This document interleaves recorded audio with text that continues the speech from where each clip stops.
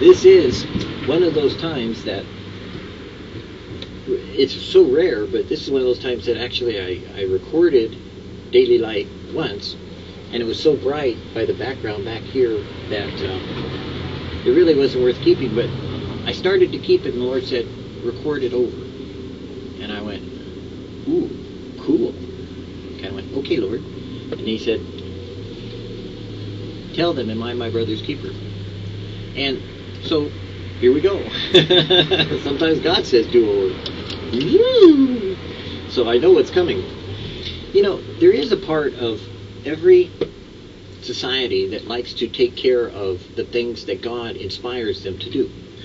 We started off in our society by thinking that, you know, public education, public welfare, public assistance, public this, public that was always a very good idea, because it was started by the Christian doing what Jesus said by saying, who is my brother that I should take care of them? Who is my neighbor that I should clothe them and feed them? Who is the one whom I should care for when they are dying? And who is the one that I should look to when they are cast out or beaten up or on the wayside, that I should be a good Samaritan to? In the early days, it was always the priority of the church to reach out and to touch humanity with the compassion that Jesus had for all of the world. Not just for the salvation of the soul, but for the benefit of the body. That we would say by demonstration of our works the faith that we have in God. That we would educate those whom needed not just an education in vocation in how to work for a living, but also because if the family failed, that we would provide the education religiously, that they would be able to understand that God has a plan and a purpose and a design for them to fit into. That was the purpose of Christianity, not the government. It was also a purpose not of the government to dictate or to educate or to provide for the living of a person, but rather to provide for the opportunity that if these diverse religious groups would so provide for the people, then they could find, whether they be a Catholic or a Protestant or a Lutheran or a fundamentalist or a Christian or anybody that was doing what Jesus said, they could find education, comfort, consolation. They could find food, shelter. They could find clothing. They could find help in time of need. When a person doesn't want that, when they don't want God to provide, then they choose public. Notice the word public assistance, because it's no longer God involved. Not because it's a Christian nation or not, but because God is not the one involved. So don't get all caught up in the government systems when it should be the Christian's avocation of doing what God said to do in the first place. We've been passing the buck on to somebody to govern us, but in reality our government is of God and the heart, and it should be the church's responsibility to feed, to clothe, to minister, to educate, and to provide health care, not anyone else's. When we do it with someone else involved, we take God out of the equation. In Daily Light, he calleth his own sheep by name and leads them out. The foundation of God stands sure, having this seal: the Lord knows them that are his.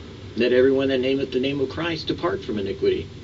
Many will say to me in that day, Lord, Lord, have we not prophesied in thy name? And in thy name have cast out devils, and in thy name done many wonderful works? And then will I profess unto them that I never knew you, depart from me, you that work iniquity. The Lord knows the way of the righteous, but the way of the ungodly shall perish. Behold, I have graven thee upon the palms of my hands, that thy walls are continually before me. Set me as a seal upon thy heart, as a seal upon thine arm. The Lord is good, a stronghold in the day of trouble, and he knoweth them that trust in him. I go to prepare a place for you, and if I go and prepare a place for you, I will come again and receive you unto myself, that where I am, there you may be also.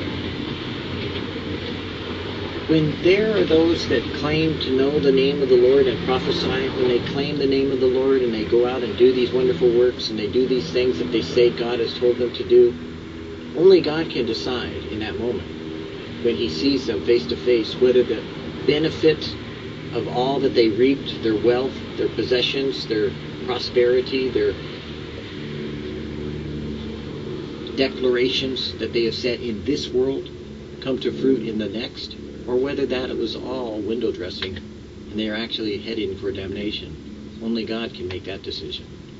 We need to be careful that we do what Jesus said and not what we think we should do with the power of God or the name of God or the Holy Spirit without knowing Jesus himself is telling us what to do. She hath done what she could. This poor widow hath cast in more than they all. Whosoever shall give you a cup of water to drink in my name, because you belong to Christ, verily I say unto you, he shall not lose his reward. If there be first a willing mind, it is accepted according to as a man hath, and not according to what he has not. Let us not love in word, neither in tongue, but in deed and in truth. If a brother or sister be naked and destitute of daily food, and one of you say unto him, go away, depart in peace, be ye warned. And you tell them to be warmed and filled, notwithstanding you give them not the things which are needful to the body, what does it profit?